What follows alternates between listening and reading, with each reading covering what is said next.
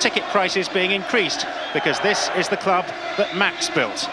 6.5 years ago, multi-millionaire Max Griggs merged two local non-league teams to form Rushden and Diamonds. League status is the ultimate objective, but with Nen Park full for the first time, this is the biggest day in his young club's history, a vision fulfilled. The Rushden team lacks 4 regulars through injury, including the club's record scorer Darren Collins, and Colin West, the former Sunderland and Rangers striker, is suspended. 9 of the 11 have played league football. Adrian Foster has scored 13 goals in 13 games this season, and Ian Foyer, signed only last week, is a 6'7" American international who used to play for Luton.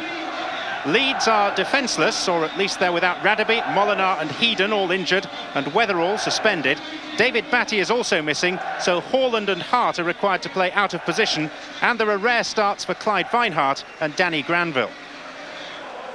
Typical of so many third-round days of years gone by, cool, bright and crisp at kick-off. Only 6 times since the war have non-league opposition beaten a side from the top flight. That's the size of Rushden's task, and within 10 seconds they have a corner kick conceded by Gunnar Haller. John Hampshire, formerly of Chelsea and Fulham, helping to win this early corner. All the Rushden players are full-time professionals. In fact, they have a squad of 27 plus 15 YTS men to choose from.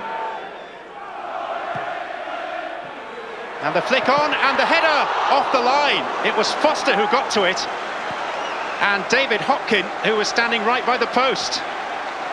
And Rushden and Diamonds a whisker away from opening the scoring inside a minute of play. They have been working hard on set pieces throughout the past week to 10 days. And in fact, it was the post rather than Hopkin. It was that close. It stemmed from the fact that they allowed Woodgate so much time to essay his way forward, and then subsequently allowed Vinehart to escape inside the box. Granville. Hasselbank. Granville, oh, Wooding was a little leaden-footed.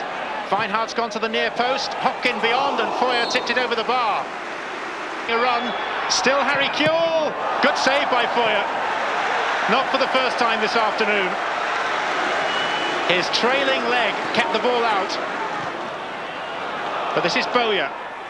Hopkin tried to curl it to Woodgate, and that's a foul. And Woodgate, who's already been booked, could be in difficulties here, because Steve Dunn's first motion was to reach for his pocket. It's a second yellow card, followed by the red, and Leeds must play out the remaining quarter of an hour, plus injury time, with only 10 men. Jonathan Woodgate, the teenager, sent off for the first time in his senior career for his second bookable offence. That foul on Paul Underwood. The penalty area. Will Foster couldn't quite get there, and the header behind by Haller, showing the signs of raggedness that will encourage Rushden and Diamonds still further. John Hampshire to take the corner kick. It's not a bad one either. Foster! Well, at first sight, that seemed like just the sort of chance that he would dream about, and it almost hit him on the shoulder. Couldn't arch his neck round sufficiently. But the whistle goes.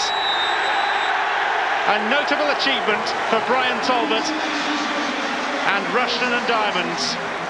Vindication of the immense financial backing of the chief benefactor and chairman, Max Griggs.